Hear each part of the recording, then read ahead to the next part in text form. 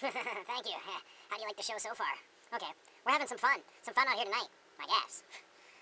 You know, a lot of people come to me and they say, Steve, you're a rambling guy. You must meet a lot of girls on the road. I just like to dispel that humor.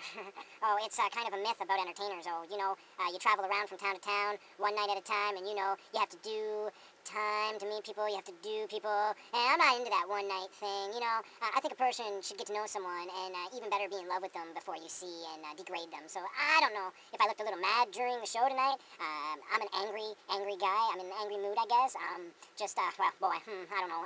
I'm just mad at my mother, actually. I don't know. She called me up the other day, and she wants to borrow $10 for some food. Can you believe that? I said, hey, I work for a living, you know, so, hey, fuck it. So I loaned her the money. Yesterday she calls me up and she says she can't pay me for a while. I said, hey, what's up with this, eh? Fuck. So I worked out a deal with her. I'm having her, you know, work on my transmission and move some shit, you know, some barbells and a weight bench and shit up, you know, up to the attic, you know. That's pretty good, huh? Oh my gosh. My shoelace is untied. Shit. Shit. I love playing jokes on myself. Anyways, you know, alright, let's see here. Boy, I had a weird experience the other day. Jackie, she's always been one of my favorite people, you know. It's like I've always idolized her, you know, from afar, though, you know. I've always wanted to meet her, you know, but fat chance I'm gonna meet Jackie, right? Well, I was in the laundry room, and it was in Arizona, actually, and I looked over, and there she was, Jackie, my idol, and I couldn't believe it, you know? So I got all excited, and I went up to her, and I said, hey, how's it going? And she said, fine, and everything was good, so I asked her out to lunch, and I couldn't believe it, she accepted, and I was so proud, you know? So proud, and to be able to go someplace with my idol, Jackie, you know? You know, I kind of suffocated her a little, though, I feel. I was all over, right? So I took her to this really great restaurant, and the waiter brought the food, and she said I was a pig. Really, it was unbelievable.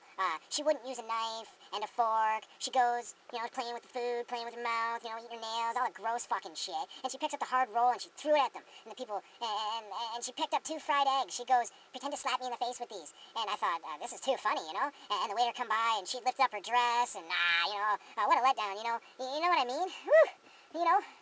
Anyways, you know, why people can't get along with stuff like that, I'll tell you exactly why people can't get along with that. Because the public has a short memory. That's why all these big stars do crazy, terrible things, and 2 years later they're back in the biz, you know? Because the public has a short memory. Let me give you a little test, okay? Just a test. This is my thesis, if you will. The public has a short memory, and like, how many people remember a couple of years ago when the Earth blew up? How many remember? But no, you don't remember that. The Earth blew up, and it was completely destroyed, and we escaped to this planet on a giant space ark where we have people, and people have been, and the government decided not to tell the stupider people because they thought that they might affect their realization, you know? They're all fucked up, okay?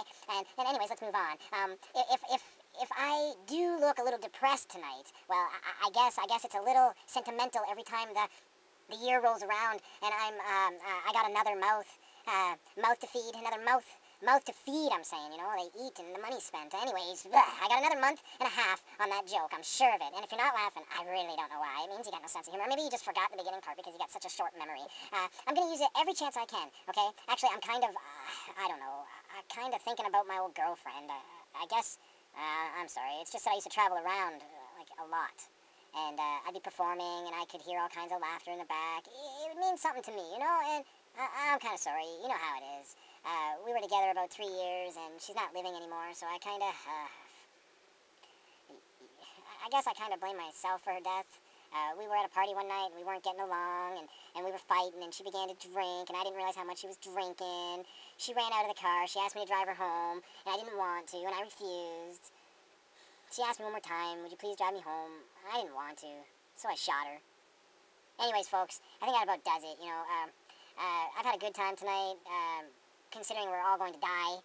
Anyways, we're going to come to a commercial now, or, well, the video end or something. You know, be sure to subscribe to all the videos, even if they're fucking stupid. Just tell me how stupid they are.